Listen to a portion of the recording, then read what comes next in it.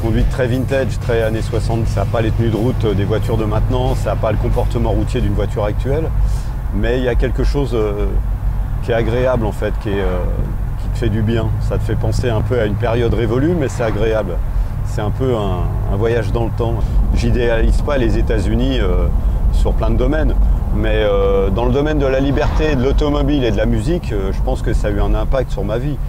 Quand je vois des vieilles pompes à essence, des vieilles routes dans le désert, des vieilles casses, moi ça me fait vibrer. Hein. C'est comme d'ailleurs tu regardes dans les clips ou dans les films, même actuels, quand ils ont besoin de camper un personnage et d'amener un côté un peu bizarre, souvent ils ressortent des voitures anciennes. Tu vois toujours une vieille Mustang, tu vois toujours, parce que ça amène un rêve, ça amène quelque chose. Et tu peux pas faire Mad Max avec une Tesla et une Clio. C'est assez puissant, mais bon, le truc c'est de profiter de la route, de la balade.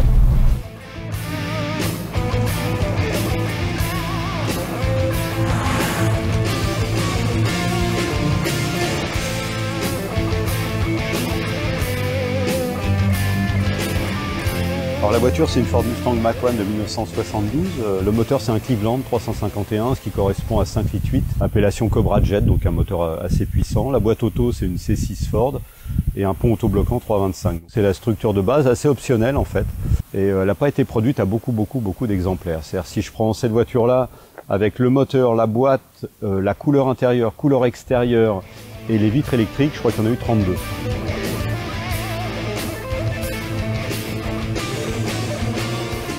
C'est un modèle un peu particulier, il n'est pas vraiment dans les canons esthétiques de la Mustang que les gens connaissent. Et moi c'est ça que j'ai aimé, c'est cette espèce de mélange avec un côté design italien, c'est-à-dire la vitre arrière quasiment plate, mais les dimensions américaines, c'est un capot très long, très large. Tous les 2 ans le design changeait et ça gagnait toujours en taille et en largeur. Puis on allait vers l'ère des muscle cars et les voitures aussi même de plus en plus grosses aux États-Unis. Même si c'est complètement stupide, j'aime bien les voitures assez imposantes et c'est ça qui m'a fait craquer. Et c'est vrai qu'elle est plus près d'une Torino que d'une Mustang. Elle est un peu entre deux. C'est pour ça que les fans de Mustang traditionnels sont pas fans de ce modèle.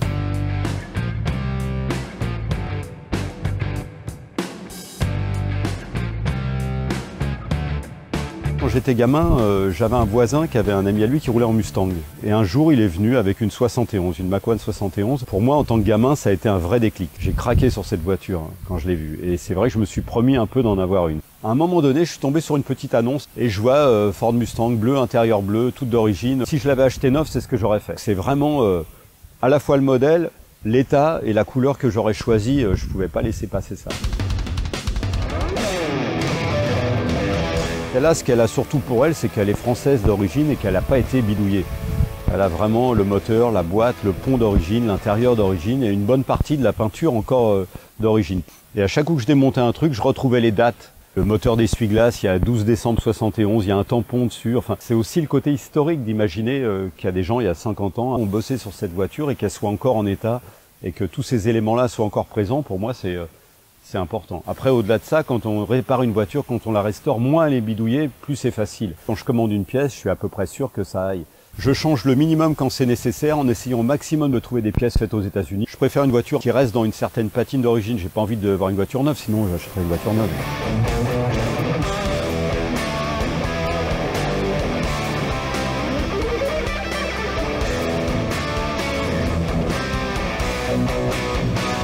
Le design de cette voiture était fait pour donner l'impression d'accélération même à l'arrêt. Si tu regardes la ligne de caisse, tu vois que le capot remonte, c'est-à-dire le haut des ailes est plus haut que la porte. Alors évidemment, d'un point de vue aérodynamique, c'est pas le truc le plus malin, mais ça donne ce sentiment d'accélération. Ça fait partie de choses comme ça qui étaient à la fois inutiles, mais passionnantes. Moi, c'est ce que j'adore en fait dans ces voitures-là. Les prises d'air, par exemple, viennent de la NASA. Sur certains modèles, c'était fonctionnel avec une arrivée d'air. Tu pouvais avoir les trappes qui s'ouvrent et ça ramenait de l'air frais au carburateur et tu gagnes un petit peu de puissance. Je trouve le design des rétros particulièrement réussi. Bon, ils sont pas hyper pratiques, on voit pas énormément. J'ai gardé les enjoliveurs d'origine d'époque, ça fait partie du truc. Moi j'adore ce type d'enjoliveur. Le truc du concessionnaire Ford d'époque où elle a été vendue en France, donc Ford Buffard. Ça fait partie de son histoire, c'est bien que ça soit là. On va voir l'intérieur. Intérieur bleu d'origine avec les sièges de ton, avec les bandes, une version luxe de l'intérieur. Mais tout est d'origine en fait, ça n'a pas été refait. On a encore l'étiquette d'origine avec toutes les informations, les options de la voiture. C'est le moteur d'origine, il fait 270 chevaux. Tout est assez stock. Il y a la petite lumière qui est en option qui marche encore. J'essaie de la laisser qu'elle soit fonctionnelle, propre et sans être une pièce de musée, quoi. Le but c'est de pouvoir rouler avec. Voilà, ça se salit sa vie aussi.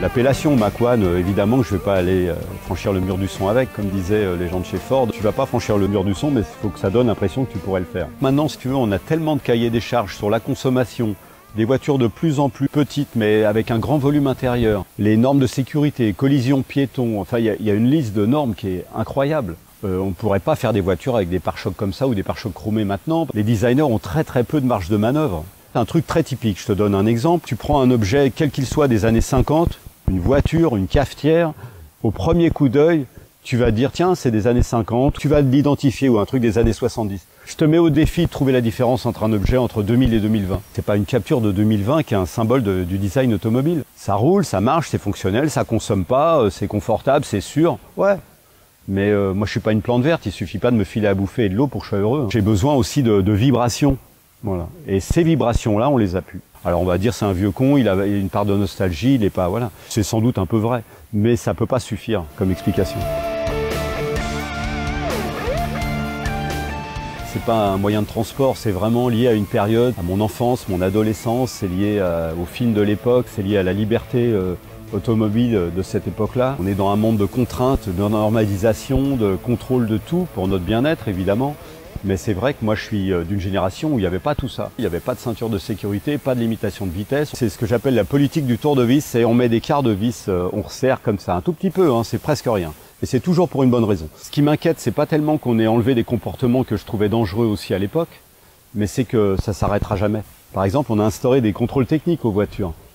C'est plutôt bien. Globalement, on roule pas avec des poubelles. Les contrôles techniques sont de plus en plus contraignants, de plus en plus difficiles. On va nous dire, oui, mais finalement, vous n'allez pas rentrer dans les villes avec. C'est-à-dire qu'on change à nouveau les règles et on t'exclut malgré tous les travaux que tu as fait. Sur les voitures de collection, il y a encore un peu de liberté. On a gagné quelques temps, mais c'est vrai que ça va être de plus en plus dur dans le futur de vivre ce genre de passion.